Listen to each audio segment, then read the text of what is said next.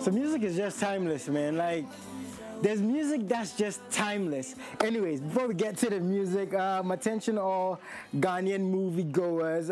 It's that time of the year again to be wowed by the entertainment of Ghana's #1 cinematic franchise, Silverbird Cinemas. This Ember season, catch the best of action, adventure, comedy, romantic comedy, thrillers, and more at the West Hills and Accra Mall branches. See Expendables 4, Wonka's coming, Aquaman, The Lost Kingdom, can't wait to see that, Marvel's Paw Patrol, and many other global blockbusters complemented by Ghana's #1 popcorn. Hollywood, Nollywood, Bollywood, and authentic Ghanaian content comes alive at Silverbird Cinemas. Now, if you want showing times, sponsorships, to get vouchers for a friend, family, or loved one, all you have to do is call any one of these two numbers, 0544-310140 or 059-399-7086, or visit their websites, silverbirdcinemas.com/West Hills and silverbirdcinemas.com/Accra. Silverbird Cinemas, it's all about entertainment. And yes, that's what they are. But whenever they're here, you know. I mean, I have a man affair in the studio. What kind of movies do you enjoy the most? Oh, I love comedy movies. Romantic comedy with the ladies? No, romantic really? comedy. Like, I want to laugh. No. Yeah, I want to laugh, basically. Offei, welcome, man. Thank you so much. It's good to have you here. It's always a blessing talking to you. Me and this guy go way back. Way back. So, these conversations are very, heartwarming for myself. It's always good to see someone you've known for the longest doing well, physically, whether spiritually, emotionally, career-wise. And this is one guy who's always stayed true to his craft. Offei, bro. Now your fans, they love your music. They miss you. And you have a lot of explaining to do. So much. Like a lot of explaining. But one thing I know is, and it breaks my heart to start on this note, not too long ago, you lost your father. Yeah, bro. I'm sure that wasn't an easy thing to deal with. Yeah. I know it's not an easy thing to talk about. But trust me. Yeah, as a young man, right, following your dreams and all these things, having parents who believe in you and then losing a father, I just want to know, how was that period for you? And was that the reason why you took a little break from music? Well, I took the break before this whole thing happened. I mean, he's always been like, when am I coming back? When am I dropping something new? Like, that's your father. Yeah, every time, man. Like I'm having an interview, he sits behind the TV. He'll tell me, look, this uncle is here, this auntie is here. We're all watching you. Man. And yeah, the feeling, I just can't explain it. I can only say I don't wish that for anybody. Yeah. Like, yeah, but it makes you a man, It makes you realize that now you're a man. You're there for the family now, and the senior is gone. Now you're taking his place. Yeah. And yeah, you have an angel in the skies as well watching you. So I know by this time, like, I mean, he's doing all he can to make sure that things are going. I mean, it's a cool thing for me, to hear that you had that relationship with your father. One thing I always say is, young men, as much as young women, need strong, responsible fathers in their lives. We should never, under any circumstance, undermine the importance of a good father, discipline-wise, supporting, protecting, providing. And it's good to hear this. And to hear that also you're taking that mantle to protect and provide for your family. I can only say, the best to you so and your family. Now, dealing with that publicly also mustn't have been easy, man. Yeah, it wasn't an easy feat. I mean, pressure from family, pressure from industry, pressure from your career, everything that you're doing. Like, you just have to take a pause and just, like, restructure, rethink. Because there was a whole lot that happened even prior to my break. And I realized I had to really find myself and my sound.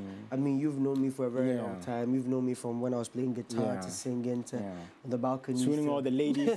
Yeah, so, you get to, and like right now it's like, we delved into the whole Afrobeat, Afro-pop vibe. And like, the sonics are still good, but I still had to like tailor stuff. So even though I took some time off, I was still in the studio with my producers. I was still in the studio with songwriters. Everybody just trying to put things in place. So yeah, the EP is ready.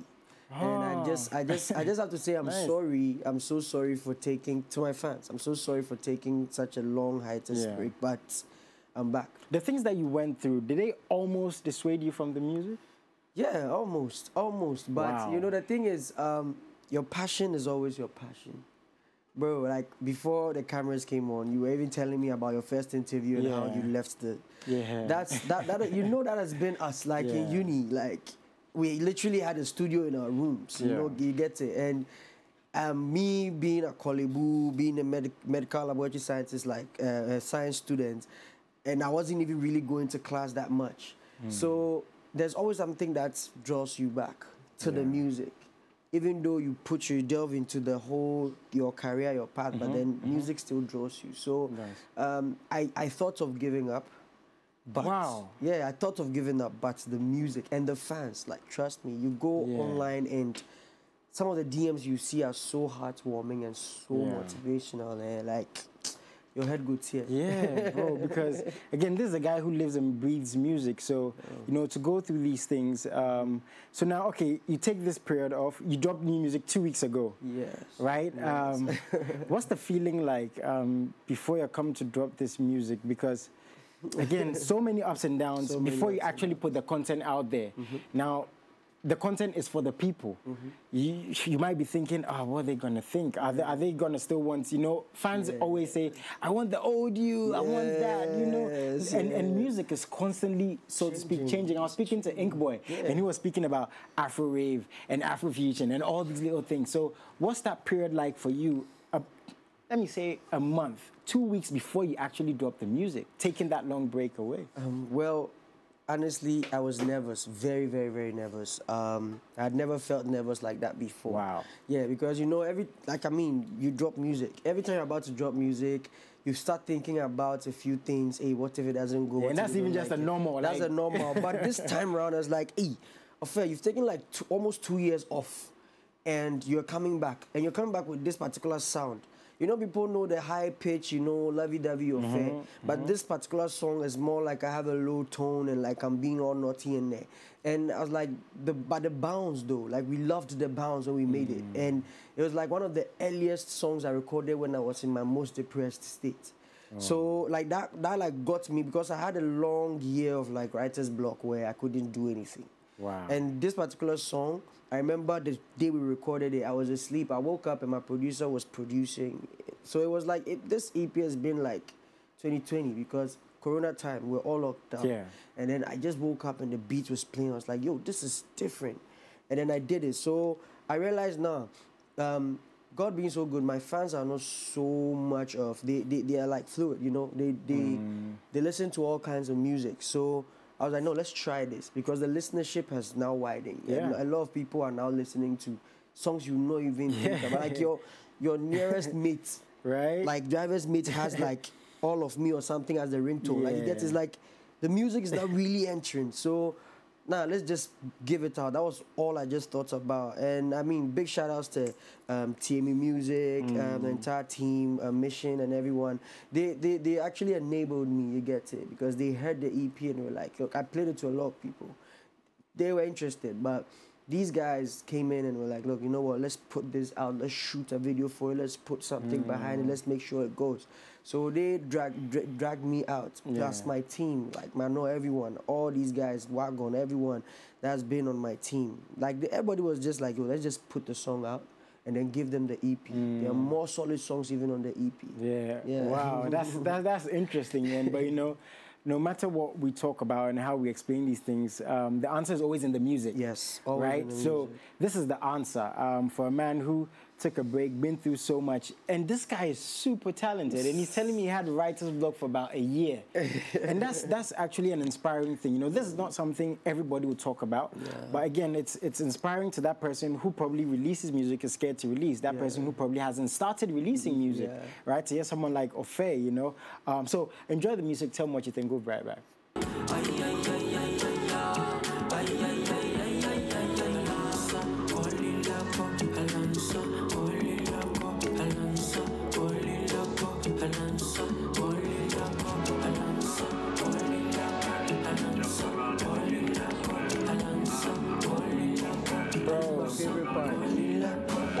this is the thing. Bro, I don't believe that guy took a 2-year break.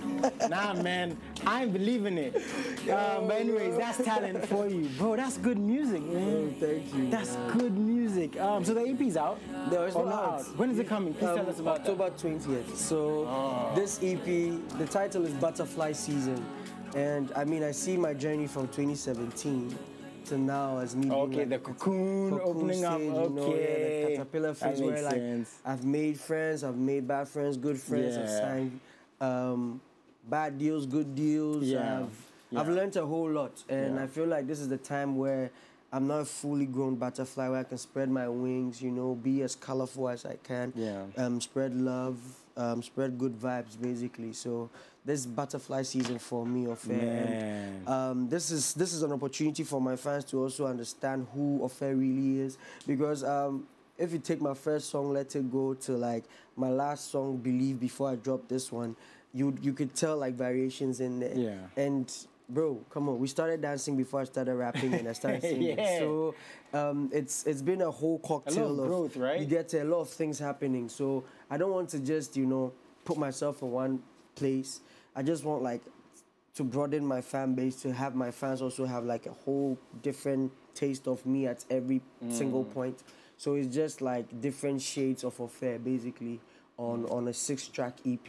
And the deluxe would follow a month after, like 2 more songs in addition. So no more breaks. No more breaks. That's I'm what back. I'm saying. For real. No more breaks. Yeah, was here. They said the same thing. So it was good to, you know, have our artists constantly release music. No more music, more performances. December's coming. Gonna be lit. Yeah, man. I mean, I had my first. You see, ironically, I had my first December show, like my own headline show, 1st December last year. And I decided to just do it with 100 fans, right? And I was charging 100 Ghana cedis at the gates. I was trying to be a bit, you know. I was like, okay, I had not dropped anything in a while, but I wanted to see how well my fans loved me. We did it at Oliver Twist. Big shout out to Oliver Twist, bro. The place was packed. We had more than we had more than 100. We had more than 100 people. It was supposed to be an intimate show with just 100 people. And all my friends, all like our friends now, all the artists showed up, Sina Soul, Tulenke, all these artists, and the love was massive, man. And imagine this year I did drop my EP. So imagine how might happen again. Of course, please, I have to be there. I have to be there, bro. When are we working on something, bro? It has to happen. Just call long me. overdue. Just call me. Too long. Charlie Offei, man. I'm so proud of you. So proud of your journey. Much, bro. So that song's on all platforms? Yeah, it's on all platforms. It's on all platforms. Okay. Ayaya Offei. Ayaya. Yeah, produced by Baba Wood, bro. Much love. The video was shot by Kwame Koda too as well. Much love to all these guys. Very talented guys. Baba Wood is my producer. He's very talented. Trust me. Like I go link you up with some. I'll send you a chorus today. Sure. For an idea I have. I'm down. Yeah, that's it. You know, this is the music, this creativity. So October 20th, Butterfly Season is out there. He's going to be posting it every single day until it's out. Please, when it is, come, let's talk, let's catch a vibe. Can't wait to get more music videos. I'll invite you guys to the listening, actually. So first. We do have to let you go, but again, I'm so proud of my brother Offei. We always see him talk about support. How do we actually support? Through conversations like this, through buying the music, through getting the views up, through going to the events, because, you know, I always say it's a whole circle. That's how we get the music videos. That's how we get the artists looking fly, the international collaborations, the traveling, and all of these things. So again, to my brother, so very proud of you. Bro. Thank you guys so much for tuning in. Have a very wonderful afternoon. I'll be here Wednesday, same time. Salute.